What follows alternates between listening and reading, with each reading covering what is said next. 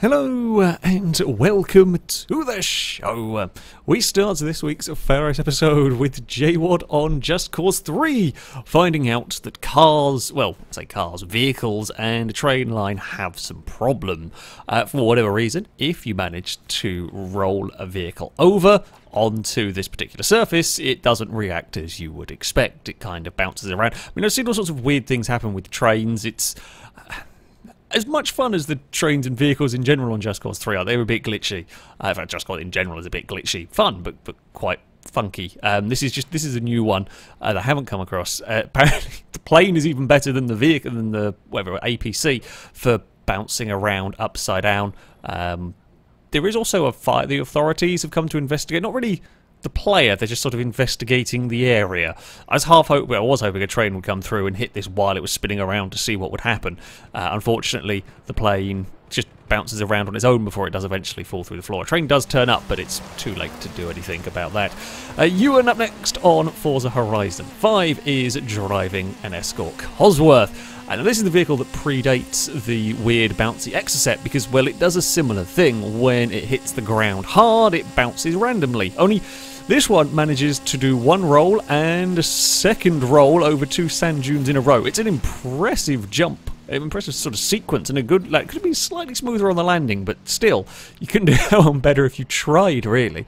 Blooper up next on BeamNG Drive is tackling a rally stage. Now, we see on the dirt games the many times you roll a rally car and land perfectly on its wheels to carry on. That's fairly common on dirt. It's much less common that you get away with it so nicely on Beam. You've normally bent something or broke something quite severely in all of that, but that's probably the closest we've seen a vehicle to get away with it in that kind of manner. Skull, though, is on Dirt Rally, finding out you don't always get away with a roll and land on your wheels. It wasn't even a roll. The Porsche goes sideways onto the bridge, and as it hits the bridge, I think the front splitter digs in, and the game just freaks out and decides the car should be upside down. Evoke up next on Cyberpunk has got a weird problem going on with their vehicle for whatever reason, despite the fact that it's... I don't think it's moving. If it is moving, it's inching tiny, tiny bits. If the player goes near the car, they kind of just fall over. Or going in the front end, they just are constantly falling over. So, yeah, that's helpful. Quite over-dramatic character we've got going on there.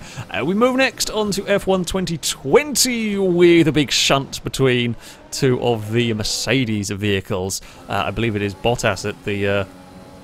in sort of second place at this stage, is looking to overtake the player, gets it wrong, loses the back end. We've seen a few times actually with the AI, he's just kind of losing the back end and go for a silly spin, and this time Hamilton has nowhere to go, can't avoid it, and just plows straight into the back. Doesn't really make too much of an effort to avoid that one.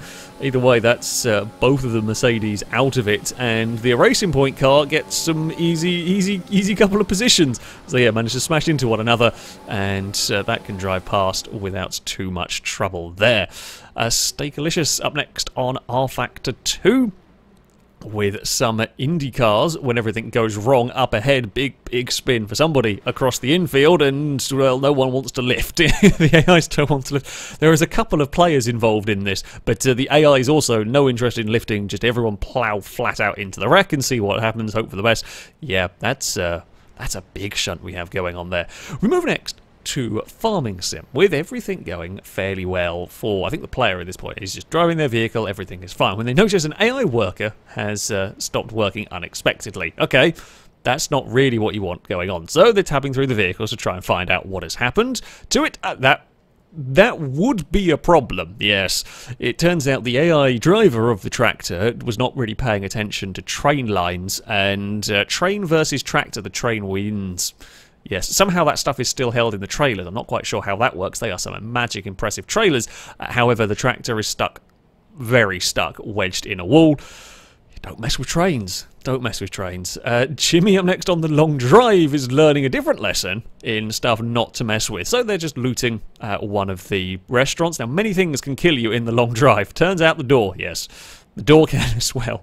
Not rabbits, not weird glitchy physics, not cars flying through the air.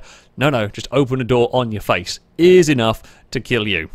I did not know that. should probably be careful. Speaking of glitchy weirdness, Jacob up next is on the long drive. Now, this is the normal thing that ends in your death. It's not normally a door that ends in your death. They have a truck with a whole bunch of trailers that are not having a good time. The trailers are really, really not having a good time. Sadly don't know what kind of started all of this, but they're floating around. The truck can't really move anywhere. This one here has very much got unhappy. Probably should have saved before going quite... Actually, it was an auto-save, never mind. You probably have saved before getting close to this, because who knows when it's going to snap around. And the problem... the trailer randomly pings about. The problem is there are 2 fridges in one of the trailer. Now, the fridges can freeze physics, so you can store stuff in them, which is great. However, the fridges have managed to kind of merge together, so the physics is all very, very confused with what's going on. There's the pair of them. But this has a knock-on effect of just completely screwing with all of the trailers. Those bits have just gone back up to the air. I mean, it's very brave trying to actually do anything with this. I feel like at this point, I would almost be tempted to just abandon all the trailers and drive off with the truck, if I could, or unhook the trailers around the glitchy one and see if I could. It does eventually manage to ping itself free. Sadly, I don't see how it managed to get the fridges free, but they are very, very wedged together. Notice how much calmer all of the trailers are now that's fixed.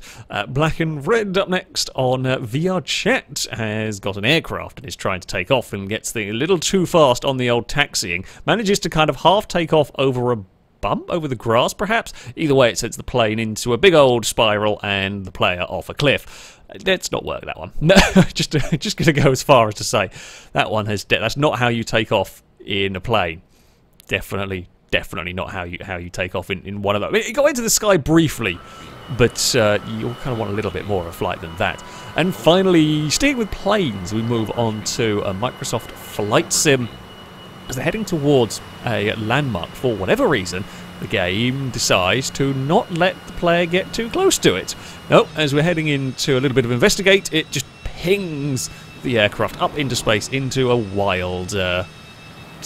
well, crash, well, not quite crash, but wild spin and now into a dive. Yeah, that wasn't quite the idea, was it?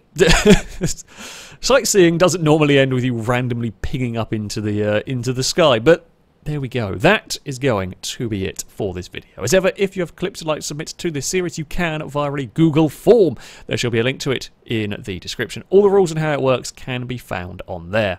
That, though, shall be it from me. Thank you all very much for watching, and until next time, a goodbye.